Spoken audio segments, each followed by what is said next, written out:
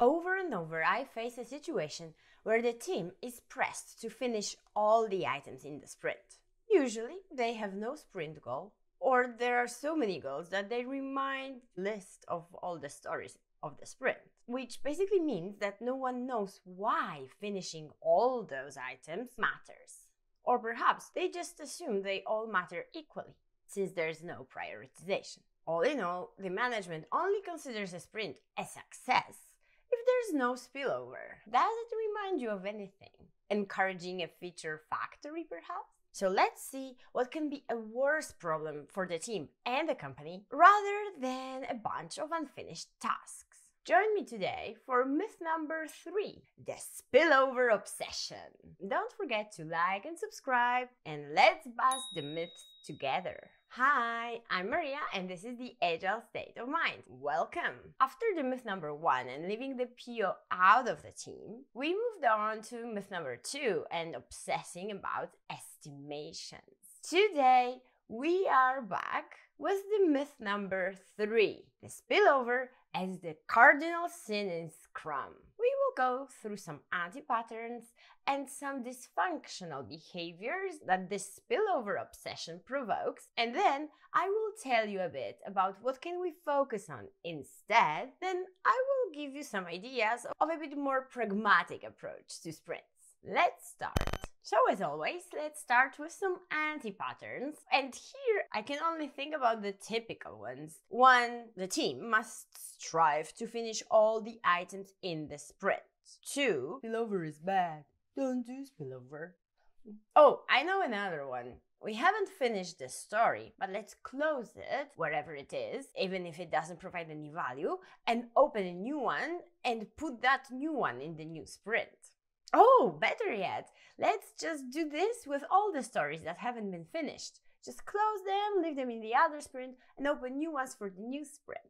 Do you see a pattern over the last 2 myths? The myth number 2 about the estimation obsession, and the myth number 3 about the spillover obsession. Do you see something in common, like misunderstanding, dogmatism, and focusing on making the metrics happy as opposed to delivering value? Adding on top of that, the focus on finishing all the items in the sprint leads to some dysfunctions. First of all, is that the teams plan just enough to finish it in the sprint. And that creates 2 things. One is that obviously there is slack time added for the team members because they don't want to just leave something open, so they prefer to do nothing. And 2, it's possible that the team will leave out some work that they don't think will fit in the sprint. And since nothing is prioritized, it might be some important work that is being left out just because they are afraid they won't finish it. It leads to the sprints and the planning being very conservative. It also means that there's no objective or priority of the tasks in the sprint because everything is just as equally important, which means nothing is important. Last but not least, the sprint review becomes focused on output as opposed to outcome, and we need to go through all the stories and probably justify why some of them haven't been finished. Everything aside, this gets boring. How on earth do you think you will motivate the team to run an exciting next sprint? Am I saying that spillover is actually good? I don't want to be black and white and define whether spillover is bad or spillover is good. Spillover is a natural side effect of a sprint. Think about a dinner. If you cook dinner for a couple of people, do you worry about the leftovers? Is that the worst thing that can happen? Do you want to cook just for the right amount of people and have 0 leftovers? Isn't it better to have leftovers than not having enough food for everyone? There are also many ways to deal with the leftovers, right? Would you ever obsess about cooking just enough? Or would you rather focus on making sure people are fed and they enjoy their food and the company, by the way? I asked the same question on LinkedIn. You can follow me on LinkedIn here, and got a lot of answers about the importance of the spillover. And Eve puts it very nicely. He says spillovers can happen for some tickets. It can even be considered normal because they are less time critical. The most important thing is to add more value and collect feedback from the stakeholders, and I will also add from the customers. But too many spillovers might be a sign of a team working on too many items, and it would be good to commit to less or set less ambitious sprint goals. And an interesting one, spillovers can also happen when the Scrum police defines how many points have to be committed per sprint. That sometimes happens.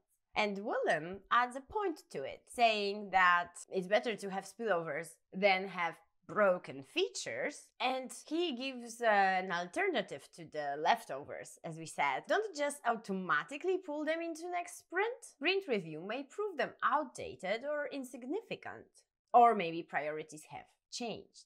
Let the new goal lead your next sprint, not the leftovers. I love that. So, what about the value? Isn't it hard to know what to focus on if you're not given a direction? A goal, a sprint goal. That's really, again, where we should be putting our attention to. Have a goal. If your company has OKRs, there should be a sprint goal for each sprint, that we know what is the most important thing we want to achieve with the achievement of the sprint, right? We already spoke about it, and you can also watch my interview with Maarten Dalmijn about sprint goals. And soon his book on sprint goals will be released. I can't wait to have it in my hands. So let's remember how important it is to actually achieve something. And now, of course, I asked on LinkedIn about the spillover obsession and got some very nice, interesting views. The only measure of any importance in the sprint is value delivered.